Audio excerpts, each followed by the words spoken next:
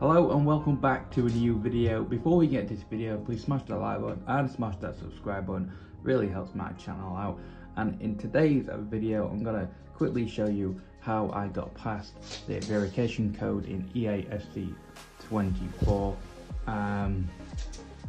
Just gonna let you know this took me quite a while to solve, as the EA helpline is not very fast and it's quite frustrating at times.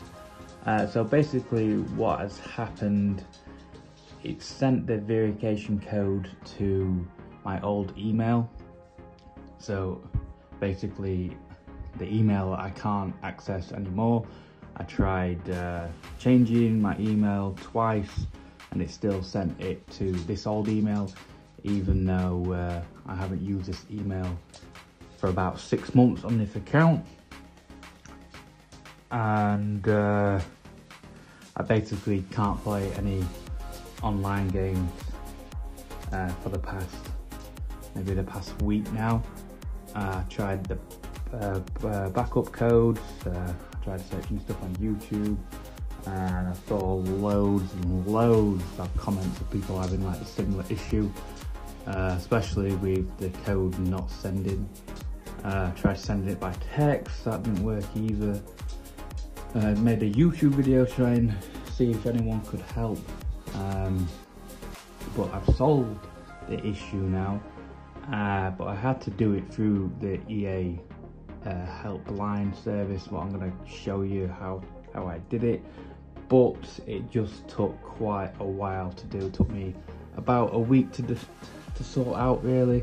They're quite slow at emailing back and stuff, and it can be quite frustrating sometimes because they send you like the same email again, like asking you, like, because they're gonna ask you like for proof and stuff like that.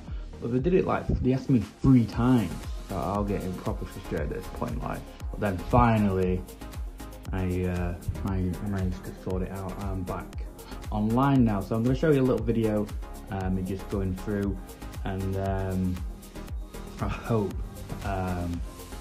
this does help for you, because I know how frustrating it can be. So yeah, let's get into that. So what you need to do is type in EA Help Service in Google, and then it's the top one, EA Help Official Support. And then what you need to do, you need to find your game. So mine being EA FC24. So we're gonna click on that.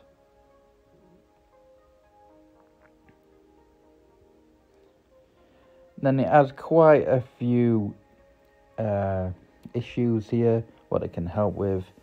Just basically try and find what is your problem. So my problem being the verification code. So we're going to keep scrolling down until we find one what says problem with the verification code.